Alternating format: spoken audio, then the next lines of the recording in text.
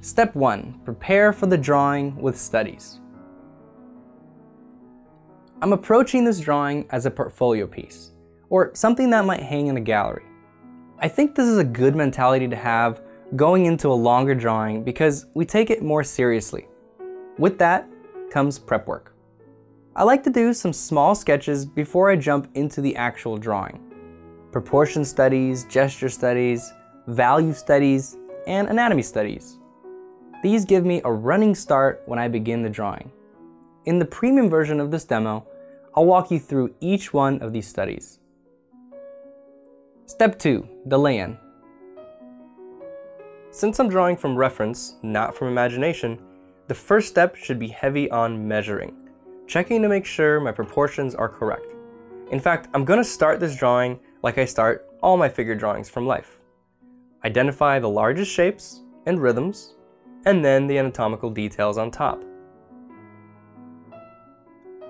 After establishing the proportions, I'm going to hone in on the anatomical details. We know that the pec has 3 distinct portions based on where they originate on the chest: the clavicular portion, sternal portion, and abdominal portion. All 3 start at the chest and swing over and around the biceps to attach to the humerus. Now, this part of the lat is interesting. It comes down the side of the torso, but instead of softly blending into the obliques, it curves out again to wrap around the volume of the serratus. Most people assume this whole area here is the lat muscle. The upper portion of this volume is the teres major muscle, which we'll learn about in our next lesson as we move to the back of the torso. So look at this contour.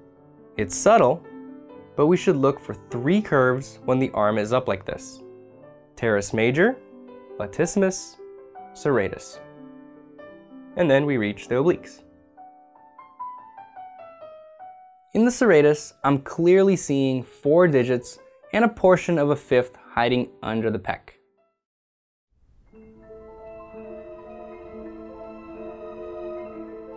Now let's find all that stuff on the other side. It's going to look different because we're looking at it from a different angle. That's why it's important to study the 3-dimensional muscle forms rather than 2-dimensional muscle maps or diagrams that we commonly see. Let's get the tendinous intersection of the abs, and then we can move on to shadow mapping. This step is kind of in between the linear lay-in and the shading stage. We're going to create a map of the separation between the lights and the shadows. As we do that, we're going to design interesting edges and shapes to the core and cast shadows. I know that might sound confusing. If it does, you probably need to go back and rewatch the shading lessons from the figure drawing course. The core shadows on the abs follow a zigzag pattern. Some muscles like abs, serratus, and obliques naturally have repeating forms.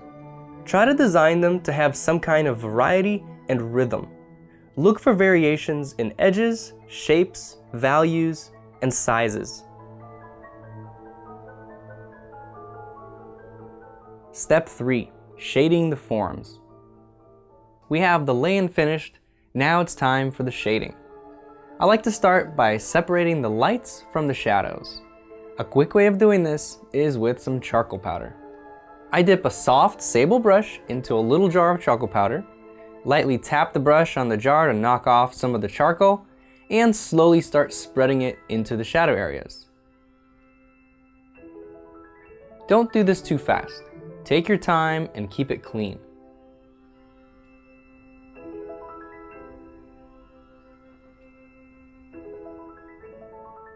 Now let's do the details.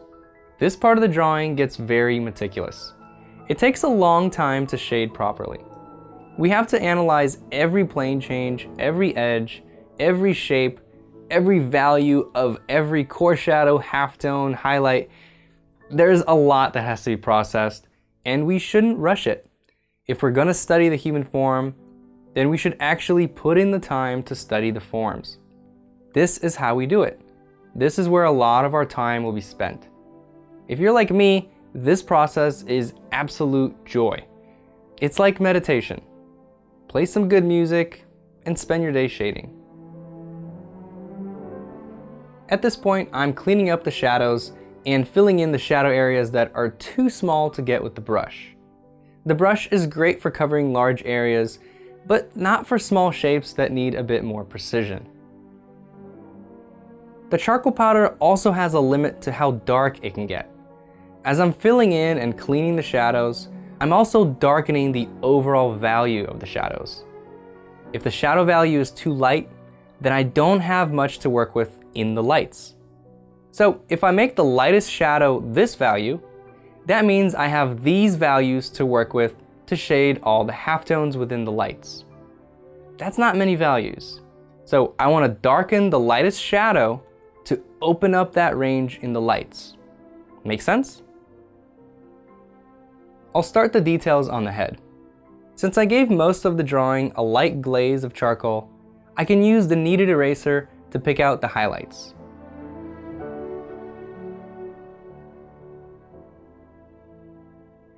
Think of the torso as a simple rounded egg. Think about the light direction and how the halftones transition from light to dark, to core shadow, to reflected light.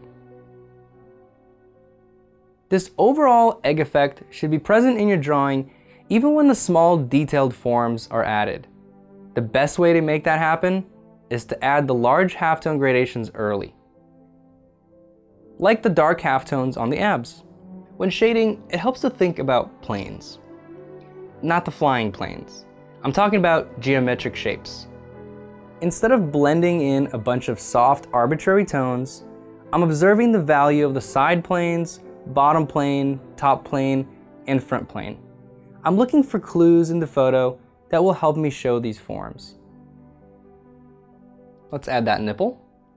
Don't outline it. You don't want it to look like a pepperoni fell on his chest. Add some variety to the edge. As I design the tones on the serratus, I'm intentionally looking for ways I can make each digit different. Nature is organic and rarely repeats the same shape twice.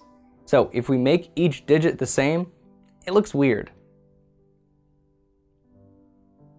Okay, I'll start the lat with a base layer of halftone. Then I'll add some plane changes and pick out the highlights.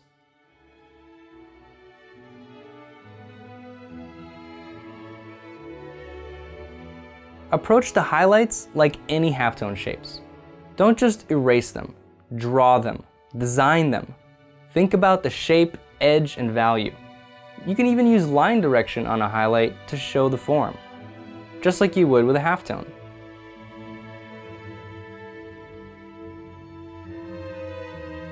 In the light areas, I use the tip of the pencil to get a thin line. I also make sure my pencil is nicely sharpened when shading an important light area.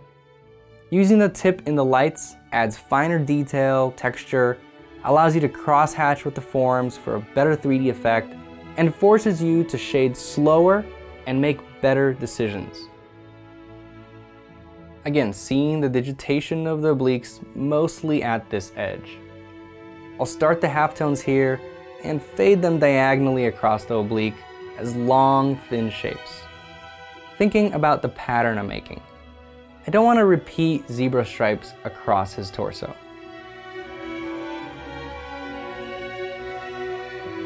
I've basically covered the whole torso. So now it's about continuously going through the forms and seeing if there's anything that can be improved.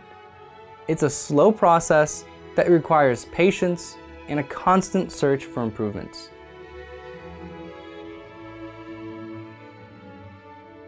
All that's left is the arm, legs, and finishing touches.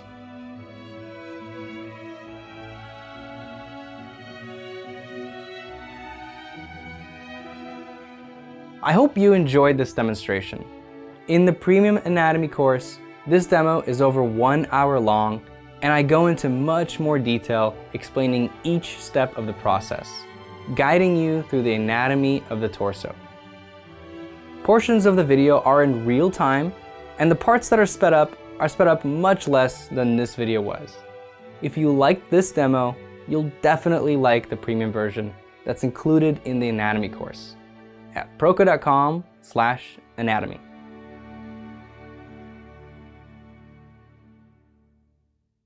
If you like this video, don't be all selfish. Share it with your friends. And if you want to be updated about new videos, click this button or go to proko.com/subscribe.